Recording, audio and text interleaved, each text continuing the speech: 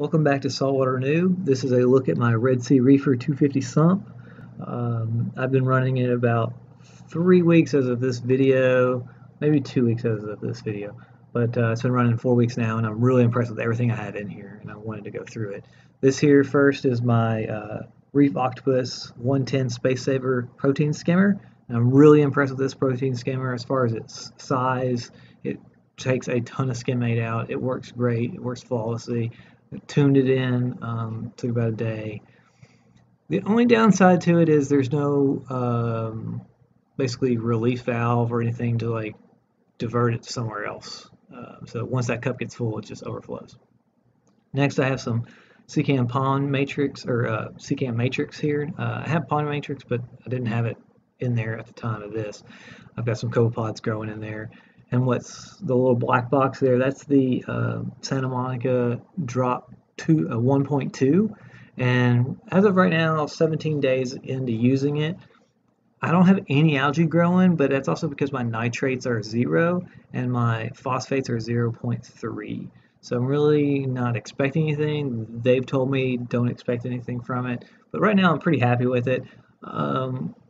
It depends on what pump you're using. I do have to say that as far as how loud it is, but right now, very impressed with the size and how compact it is for this small sump, and I really like it. As far as and carbon dosing as well, gives lots of air in there as well.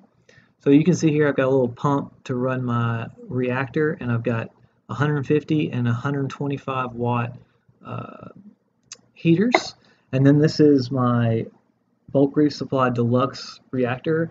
And I used to run half carbon, half GFO in there, but right now I'm just running all carbon for the size tank. Works great, works flawlessly, haven't had any trouble.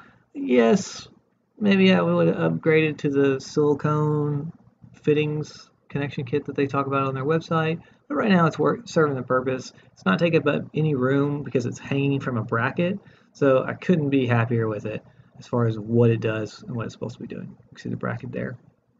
Next is my Innovative Marine ATO top-off magnets. They work great. You can see the bag there. That's just I wanted to see if it would protect the magnets. They're sealed, so I'm not really too worried about them. But they've worked flawlessly, especially considering how much gunk they got built up on them with the old JBJ NanoCube. This has no problems with it. I haven't had to clean them off. I mean, I do it part of my regular maintenance, but I haven't had any trouble with it. It's worked flawlessly in this tank. So there's that. And the next is my Reef Octopus Varios 4. You know, other people have a little bit bigger return pump, but they're also running media reactors. I thought this was a perfect one for me. It's been great. I'm only running it 3 out of 6 power. Haven't had any trouble with it, knock on wood. It's been great. Doesn't take up a lot of room in the sump as well, so I've been really could have probably gotten away with the 2, to be honest with you, even running at max, but the 4 has been great for me. And then you're going to come over and see some of my junk. But there's that bag I was telling you I was got that covered up. Running 250 micron filter socks. These are the varios.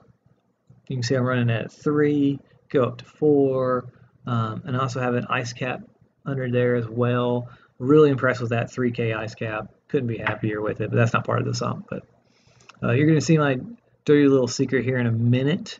It's coming up here, but as far as the 250, you can get everything in there if you just plan it out a little bit better. And so here's my dirty little secret.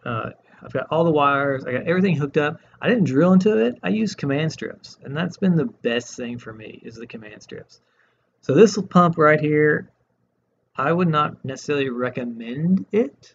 It is very, very loud.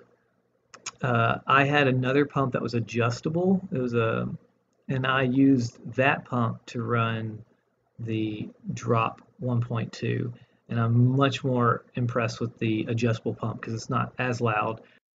I got the pump that you're seeing in the video from Petco. It's a great pump, but it's just a little loud for what I'm doing currently. It wasn't that bad for the JBJ. And then, as you can see, I'm not running my auto top off that came with the RedSea Reefer. For me, I could not figure out a good way to get to the reefs, filter socks, or place my probes in there, or any of that stuff with how it was running with that. So I took that off, and I have a 5-gallon acrylic right next to the stand. You don't even see it because of where it's at. I would much rather run that than the little 3-gallon that was in there. That's just my personal opinion on that. But other than that, I really like my setup here, and I would recommend kind of everything I have in here so far. I'm really impressed with it. Thanks.